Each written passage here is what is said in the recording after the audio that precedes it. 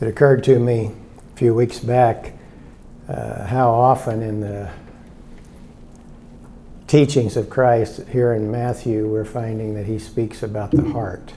And I could spend, as we know, months and months probably on just each one of these subjects, but I talked a few Sundays back on the heartbeat of thanksgiving, or giving thanks, and the heartbeat of worship and praise.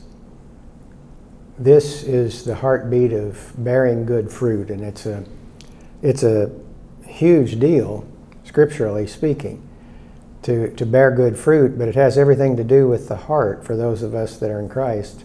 Jesus said it this way in Matthew 15:8, "These people draw near to me with their mouth, they honor me with their lips. Their heart is far from me." Who's he talking about? He's talking about his own people. He's talking about the Jews. He's, in this case today, if we'd put it in context, he'd be talking about people in the church rather than people that are out here in the world.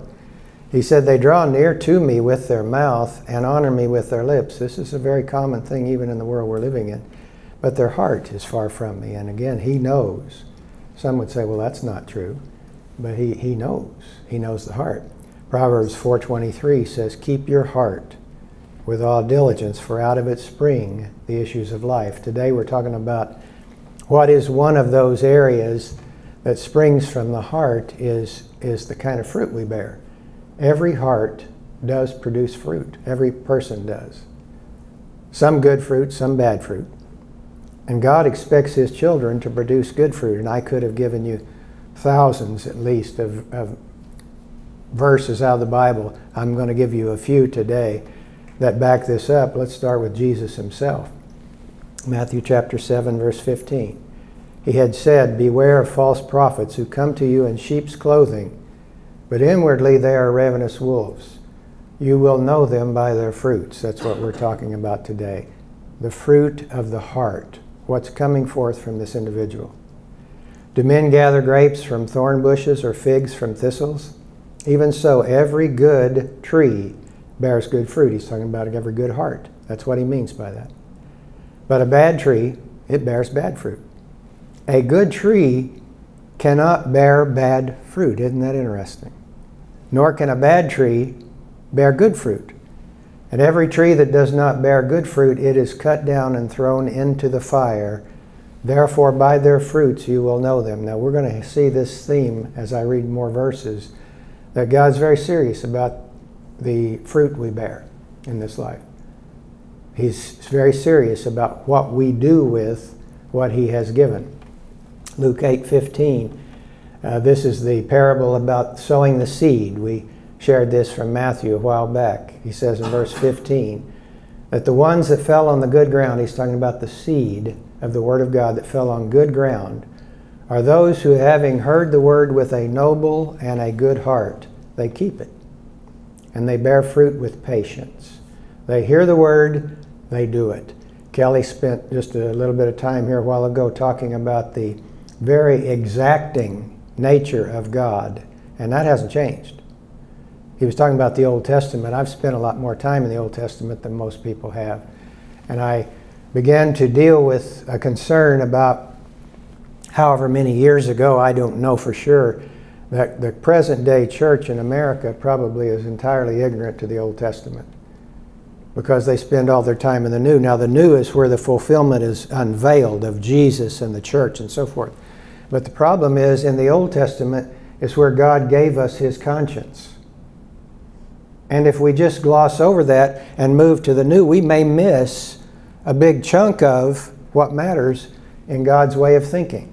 Now, Jesus did a lot of repetition in Matthew, Mark, and Luke about things from the Old Testament. We may not know that that's what he was doing. Most of the time, he was quoting something from the Old Testament, and he was applying it to how we live it out now in a new covenant that he was beginning to birth. He's bringing to pass.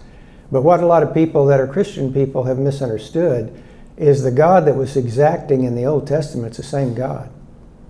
Now, we don't have to do sacrifices of animals and things like that today for our sins. Jesus settled that by dying on a cross and shedding his blood and giving his body. But people are thinking, well, that means I can just approach God any way I want to, and that's not true at all. Because it always goes back to the heart. Always goes back to the heart. It did in the Old Testament, it does in the New. Kelly was reading portions about the Nazarites. They are a ministering group within the context of the priesthood in the Old Testament. And God was very exacting about those folks. What they could wear, what they could eat, what they couldn't eat, where they could go, what they couldn't do. And he expected absolute obedience.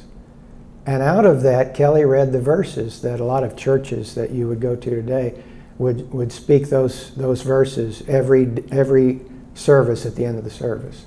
God bless you and keep you. May his face shine upon you and show his goodness to his people, in essence, is what those verses say. But Kelly put it in context. If we miss the point that God was very exacting about how they were to approach him, we would miss how the blessing would come. Because we're going to talk about that here today. People that are Christian now, that misunderstand that God's conscience hasn't changed. How we live it out has changed somewhat. But Christians today think they can just be absolutely casual and do basically whatever they want to do, and they're not even close to being right. Because if God was exacting in the Old Testament, he expects more now than he did then. That's the difference. Some say, well, we're not under the law anymore. That's exactly right. We're in a bigger category than ever before, and God expects. It's kind of like what we think of when we have children.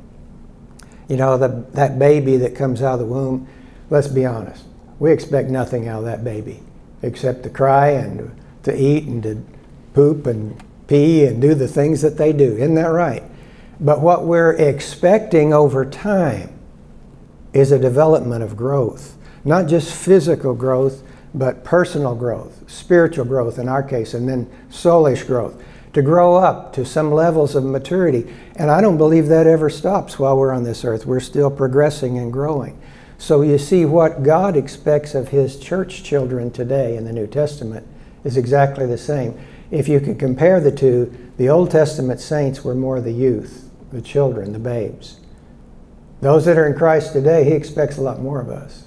He expects us to be grown up. It's one of the reasons Paul, when he wrote the 2 letters to the Corinthian church, was so upset. He'd spent about 2 years there, given them all the good stuff, made sure that it was happening in their presence, in his presence. And he had to leave because he had to continue to birth other churches around that whole area where he was going. And then he got word back, they're not doing well. They're fussing and fighting. There's sin that they're not dealing with. They're just doing all kinds of stuff. And at one point he said, you're living like mere men. And that was killing him. Because you see, we're not. We're sons and daughters of the living Almighty God. But they were living like the world lives, hoping to go to heaven. And I'm really concerned that probably is a lot of where Christianity is today. Living like the world for the most part, and hoping to go to heaven. Now, I'm not saying a lot of people won't go to heaven, but I'm saying how far beneath how God thinks. In Luke chapter 13, verse 6, Jesus spoke another parable. He said, a certain man had a fig tree. He planted this fig tree in his vineyard. Then he said to the keeper of the vineyard, look, for 3 years I've come seeking fruit on this fig tree, and I found none. Cut it down. Why does it use up the ground? Now he's talking about 2 things at the same time. He's talking about individual people, and he's talking about churches. He said, the keeper of the vineyard said, sir, let it alone this year also until I dig around it and fertilize it. He said, let me see if I can make this better. And he's probably one of the pastors is who he's talking to. And if it bears fruit, well. But if not, after that, you can cut it down. Now, this is actually how God thinks. I'm not talking about as much here losing salvation, although how can you not put all of these things in a package? That what God has given us is the most amazing, free gift that any human being can ever receive, and that's the salvation through Jesus Christ. and becoming an heir of God, a joint heir with Christ, eternally living with God, becoming one with Him. He gives us His name, He gives us His word, He gives us His Spirit, He gave us His body and His blood. He expects something in return. People say you can't earn your salvation, and they're right about that. But once you're there, God has high expectations for His kids. From the time that Adam sinned, God has been working to repair the hearts of His people. Back in Isaiah in the Old Testament, chapter 5, verse 1. Now let me sing to my beloved a song of my beloved regarding His vineyard. This is God's vineyard. That would be His people. My well-beloved has a vineyard on a very fruitful hill. He dug it up. He cleared out its stones. He planted it with the choicest vine. He built a tower in its midst, and He made a winepress in it. And so, this is God. He expected it to bring forth good grapes. Why? Because He did everything right. He put it in the best land. He cultivated the land. He planted the right kind of seed. The soil was right. He expected it to bring forth good grapes, but it brought forth wild grapes. Now, this is true of much of the time in the Old Testament. If you read the Old Testament through, you'll find time and time and time and time and time and time again what would happen. And it always centered around whether the leaders were good leaders or bad leaders. And when they had good leaders, there would be some adjusting, some repentance, some changing. When they had the bad leaders, the people just kind of followed suit. And what would happen is God would look down and He would look at His people and He'd say, I'm expecting them to bear good fruit, but they're just wild grapes, meaning they're just like the world. And now, O inhabitants of Jerusalem and men of Judah, judge, please, between me and my vineyard. What more could have been done to my vineyard that I have not done in it? God's talking there, and He could say exactly the same thing today, by the way. Why then, when I expected it to bring forth good grapes, did it bring forth wild grapes? And now please, let me tell you what I will do to my vineyard. This is God talking about His kids. I will take away its hedge. It shall be burned. I will break down its wall. It shall be trampled down. This is kind of the opposite of what Kelly was talking about, the blessings of God. This is what God is saying will happen if we choose to go against Him. You know, if you go back in the Old Testament law, Moses in chapter 28, I believe it is, gives a list of the things you will receive and the blessings of God that will come upon you and overtake you if you obey Him diligently. And then He gives a lengthy discourse of what will happen to His children if they choose to not do that. Some would say, well, that sounds like works righteousness, and it's not.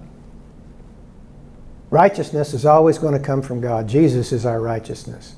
He's my holiness. He's my sanctifier. He's all of that. But then what does God expect from His children? Several years ago, a man named Dietrich Bonhoeffer, a German, wrote a lot of things, but one of the things he wrote was about cheap grace. That's not the title of it, but that was the essence of the book. I was required to read that when I was in Bible college, and it was a good thing that they should have required us to read it. He was talking about probably near 100 years ago. What he was seeing in the church was people were taking very casually and lightly the sacrifice of Christ. Cheap grace. They were making confessions, I want to be saved and I want to go to heaven, but they were still living in a way that didn't bear the fruit. And Dietrich said, this is not right. This shouldn't be the case. Well, the thing is, if Dietrich was still alive today, he would say, well, it's a lot worse now than it was then. Now, that doesn't mean that there aren't Christians that are absolutely belong to the Lord today and love Him and obey Him and hear His voice and do His will, because there are. But then we look at the whole package. And what do we look at? We're looking at the fruit. Jesus says, you will know them by their fruit. Well, it would be true also of a culture.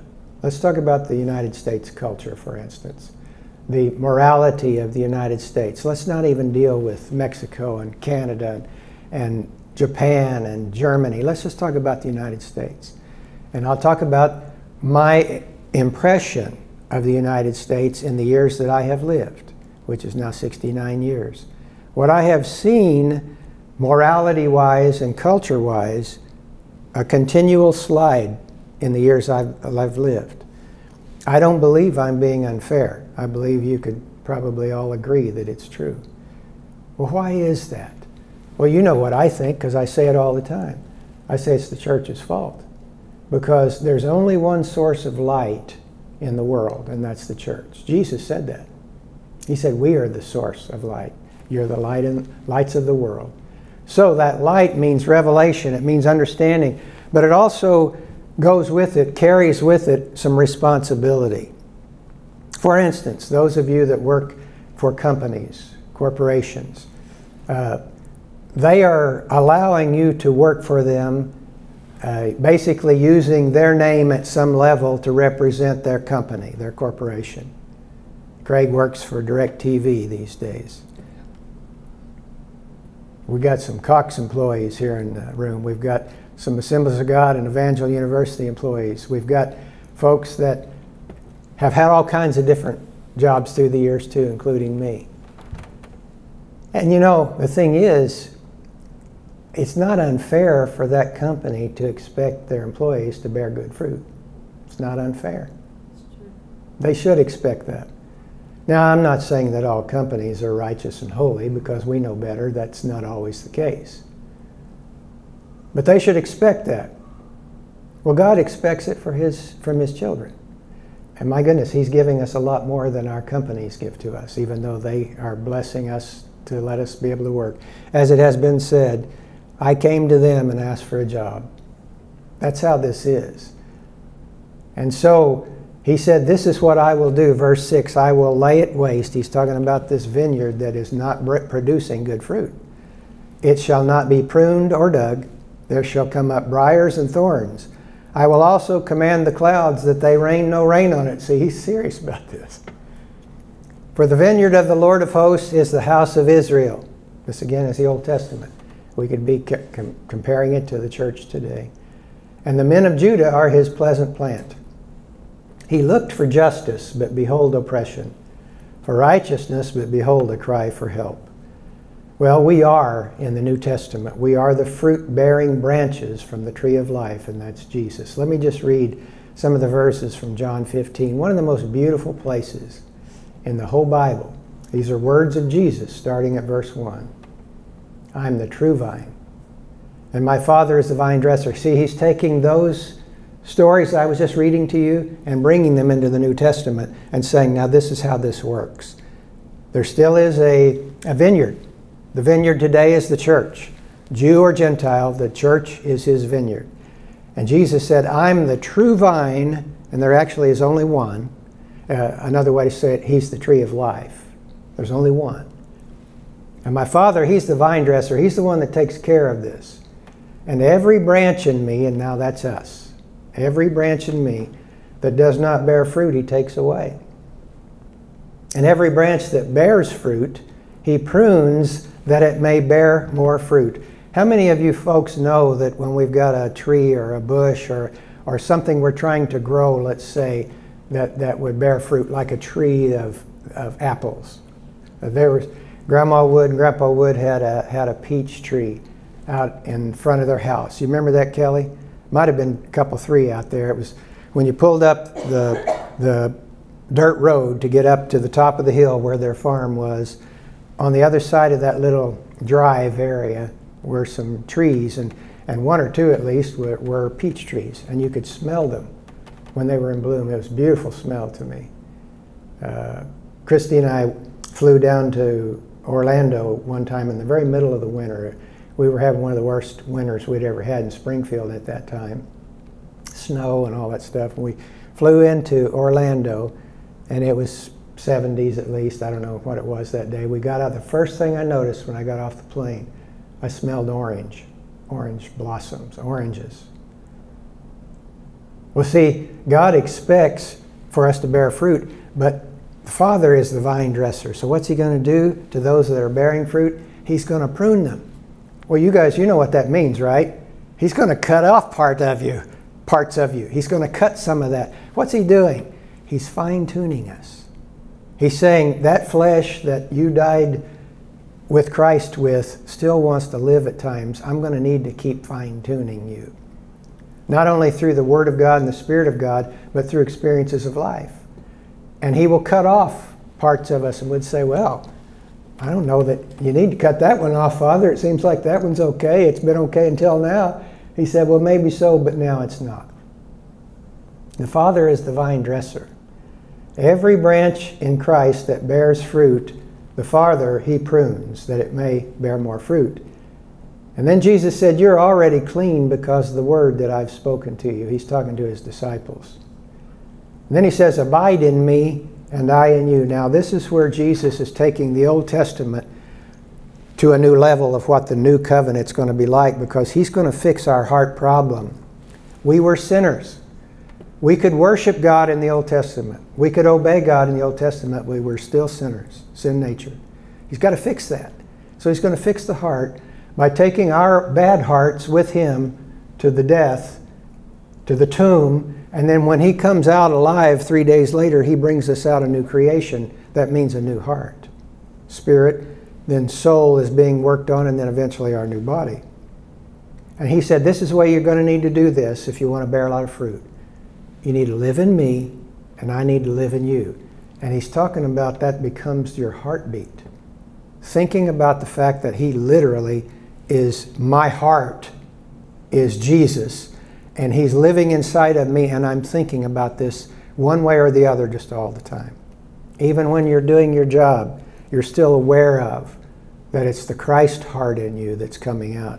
He said, abide in me and I in you, as the branch cannot bear fruit of itself. Now that makes very much sense. Along the way we've got one tree. Christy and I have several bushes, one tree. And that's more than I want, because it just runs havoc with the yard. The roots are just tearing up our yard, and then you have to deal with leaves, you know, those hellish things, which they're not. But anyway, we have one tree, and we've already had to do a little trimming on it more than once. We actually did some of it ourselves when it was shorter. Now that's gotten bigger, we had Jordan come and do some of that here about a year ago. He's a good friend of Craig's and ours now. And they get up in the tree and they do things that I don't want to do and really don't know how to do.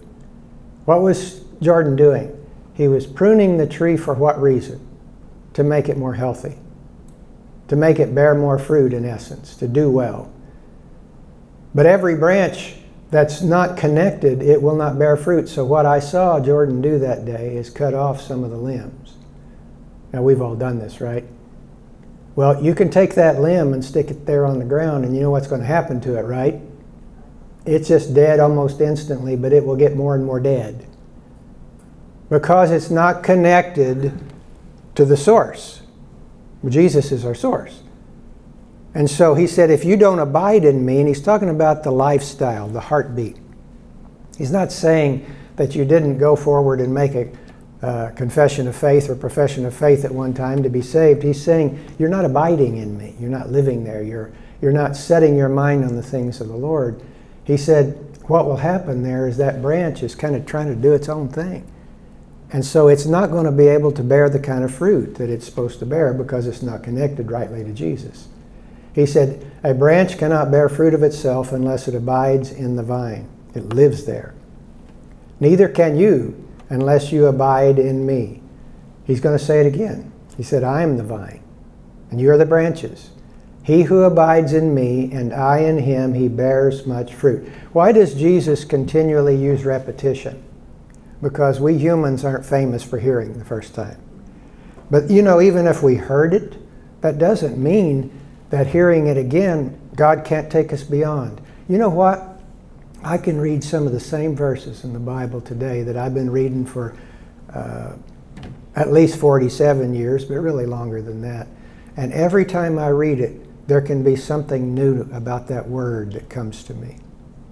He said, if you abide in me and I in him, he said, you will bear much fruit. That's a fact. For without me, you can do nothing. If anyone does not abide in me, now this is the part that we saw in the Old Covenant writings as well. He will be cast out as a branch, and it's withered. and they gather them and throw them into the fire, and they are burned. But if you abide in me, and my words abide in you, you will ask what you desire, and it shall be done for you. By this my Father is glorified. Now hear this, that you bear much fruit. This is the Father's desire. Jesus said, and I shared this a couple of weeks ago, it's the Father's desire. He's seeking those to worship Him. He also has a desire for His children to bear much fruit. How many of you know people, your own children or people that you've watched grow up, nieces, nephews, friends, you're watching these children, and it does your heart well, as Grandma would say, to see them do well, right? We want them to prosper. Christy and I have a couple of grandkids through Kyle and Amy. We have some others actually, but we've got those two. It does our heart well to see our grandsons do well. It does our heart well to see our children do well. It does our heart well to see people that we love and care about do well. He said, by this my Father is glorified, that you bear much fruit. And then he says, so you will be my disciples. You see, there's no such thing as a disciple that's not a disciplined learner, a disciplined obeyer. That's what a disciple is. You can make a profession of faith, of salvation, and not become a disciple. Now, that's not God's will, but I think that happens a lot. But a disciple, that's someone that lays it all down and says, I belong to you. A disciplined learner. The word mathetes for disciple, it's the word we get mathematics from. Disciplined learner. Jesus said, verse 16, you did not choose me. I'd like for you guys to say that to yourself. I didn't choose Jesus. Say that. I didn't choose Jesus. Now that's blasphemy to a lot of Christians today. Now when He came and chose me, then I had a choice to make. There's no question about that. But He came and brought me life, and then I have a choice. Embrace it and then live it. He said, you did not choose me. I chose you, and I appointed you. This is verse 16, that you should go and bear fruit, and that your fruit should remain, meaning it's the good kind of fruit. It's not that kind, you buy some bananas. Even if you play all the games they tell you to play, they still don't last very long, now do they? And my wife has a very low tolerance for bananas that have gotten any kind of mush to them. I'm a little easier to deal with than she is there. I have my problems too. But fruit, even at its best, even apples that can last longer than some things, they still go bad after a while, don't they? He said, I want you to bear much fruit, and He said, I want your fruit to remain. Well, what's He talking about? Both the fruit that you show forth from your life, but then the fruit that you bear in other people. Because really, that's where this fruit always comes around to. And then He said, whatever you ask the Father in my name, He may give you. Now also, not only is Jesus the tree of life that we're connected to, but we have the Holy Spirit. For good fruit grows by an intimate life in the Spirit. Galatians 5:22 and 23. The fruit of the Spirit. We're talking about fruit today, right? The good stuff. Fruit of the Spirit is love, and it's joy, and it's peace. It's long-suffering, kindness, goodness, faithfulness, gentleness, self-control. Against such there is no law. Now, this is what we know, but let me just rehearse it again. Fruit is something that is produced in us. We are not the source. I'm not the source of good fruit. Jesus, the Holy Spirit, are the source. Only the Holy Spirit can conceive and bear the fruit of the Spirit in us. He is the source of all good fruit. The apples on the tree do not make the tree alive. Dead apples don't produce living trees, per se. Now you can take the seeds, of course. But the apples don't give life. They are a sign that the tree is alive. Listen to this. The life produces the fruit, not the other way around. So let me back up and read that list of some of the fruit of the Spirit. Love. Well, it's God's version of love, right? It's not the love sometimes that we hear about in the world, but it's the love of God. Joy and peace. We're going to be talking about those three things the next 3 weeks. We're going to talk about joy and peace and love coming into the Christmas time here. You don't create that. I didn't create this love. It was given to me. I don't create joy. I use it. I don't create peace. I enjoy it. I am one that needs to have fruit being born that's long-suffering. That's someone that's very forgiving, patient. My goodness, I don't know about you, but my flesh is certainly not patient. In fact, no human flesh is. Well, where do I get patience? God. He comes and lives inside of me, and it grows. Fruit is supposed to grow over time. Being kind. Why did Paul put that in as part of the fruit of the Spirit, to be kind? Because it's so much easier not to be, at least in the flesh world. You know what I mean? And my goodness, how easily offended we are in this world we're living in by how people do business and things like that. Goodness, being good to people, faithful, that's for faithful to God and faithful to others. This is a fruit that needs to grow. You know, gentleness, self-control, that one is a big deal to me. Self-control. I believe that what God expects of Rick Clark is that on the day that He gives me permission to leave this body and to get my new one, which is a promotion by billions times over, but when I'm not done here. And when we're done, and He gives me that permission to have the new body and to go, I believe He's expecting me to have the biggest fruit of all of these categories of the love, the joy, the peace, the patience, the faithfulness, the goodness, self-control. There should be more fruit happening with me than ever in my life. Now, I probably will have a lot less human energy. I've got that right now than I had a few years ago. Kyle and Amy were over yesterday, and he was kind of making fun, I think, of the fact that everyone in the room, Bryson and Riley were not in the room, but everyone in the room was needing to use reading glasses to read some of the paperwork except him. Well, son, don't be boasting. Don't be boasting, son. He also still has hair. Now, he may be like Max. He may end up living his life with hair. And I say, God, how unfair is this? But the fact is, that's okay. Because if that was my bottom line in life, then why am I not in heaven now? I mean, I already got rid of most of my hair. God has been so good to me. And He expects me to use what He's given. And He wants it to grow, because that's the characteristic of fruit, it grows. Intimate with the Holy Spirit that lives inside of me, very sensitive to His presence. Intimate with Jesus, who's the tree of life, living in me. And then intimate with the Father. Our good fruit is also to feed and heal the nations. So it's more than just about me. Back in Ezekiel, there's a beautiful story that I'd like to read more of. We'll just read one verse. Chapter 47, verse 12. This is a vision that God gave Ezekiel, the prophet, about a day that I believe is this day. I believe it's the day in which we're living. Along the bank of the river, and that river, of course, we'll see is the river of life, or the Holy Spirit. On this side and that will grow all kinds of trees used for food. Their leaves will not wither. That's us.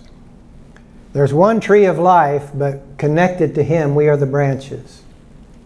And He said, their leaves will not wither, their fruit will not fail. They will bear fruit every month, because their water flows from the sanctuary. That's from the Almighty God's throne. Their fruit will be for food, and their leaves for medicine. Let me pick that up then in the book of Revelation, chapter 22, verses 1 and 2. Because here we have Jesus giving John the fuller picture of what He gave Ezekiel back there in the Old Testament. Verse 1. God showed me, this is John talking, a pure river of water of life. He's talking about the Holy Spirit. Clear as crystal, proceeding from the throne of God and of the Lamb. That's, of course, Jesus, the Father and the Son. In the middle of its street, and on either side of the river, was the tree of life. That's Jesus, who bore 12 fruits, each tree yielding its fruit every month. and the leaves of the tree were for the healing of the nations. Let me say this again, as if I don't say it enough.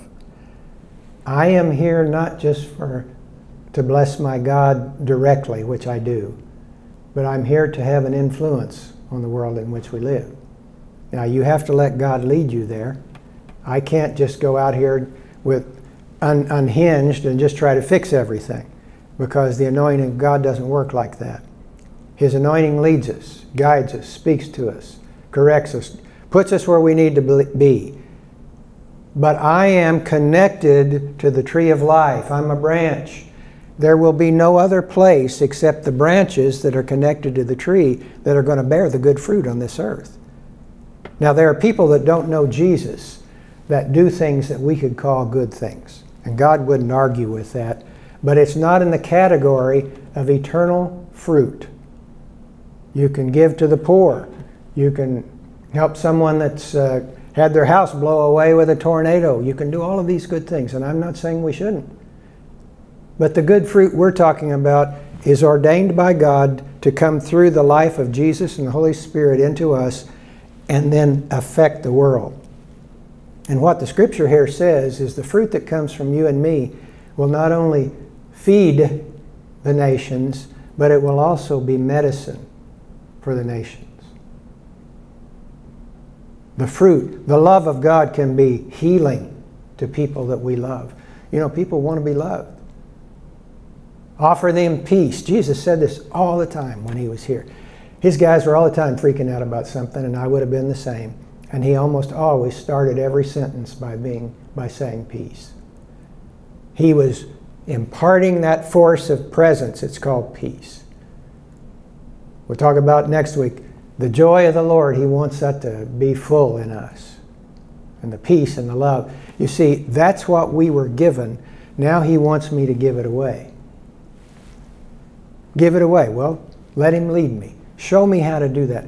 Show me, Lord, how to love someone today. Show me how to be kind to someone today. Show me how to not be dealing with my own selfish desire, which is so common for us to kind of default back to. I am a Christian, I've been one for a long time. And even at my age, I have found that I can default back to my old fallen nature at times and may not even recognize for the moment that that's what I've done. Well, that doesn't produce good fruit. In fact, it certainly brings some harm to the good fruit that's growing. So we need to deal with that. And what we do is we repent. We say, cleanse me by the blood of Jesus, and then we say, I want to bear good fruit. I want to show like Jesus. I want to do like Jesus did when he was here. And Jesus said it. He said, you'll know them by their fruits. Craig, you want to come and help me, please?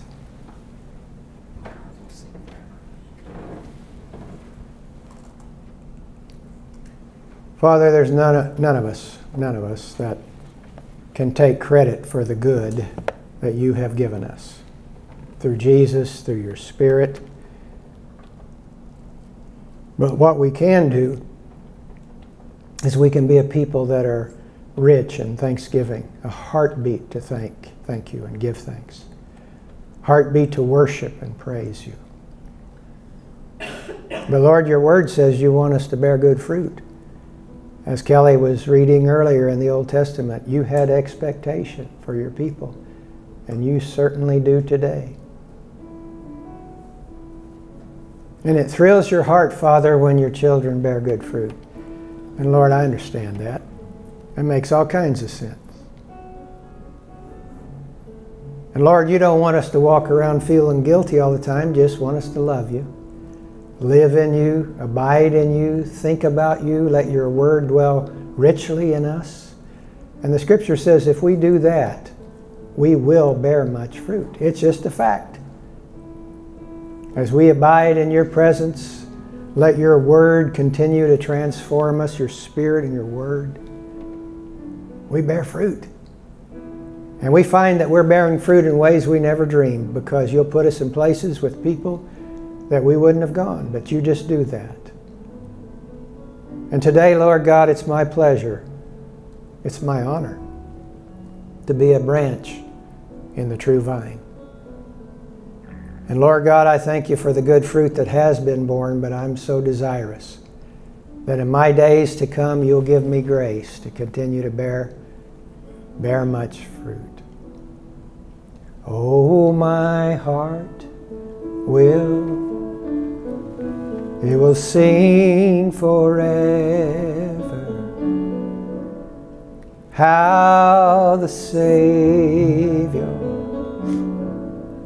died for me, how He came to die and save me. He forgave me. Now I'm free. So I lift my praise to heaven. I'm forgiven. I'm redeemed. Yes, we are. And how I love you,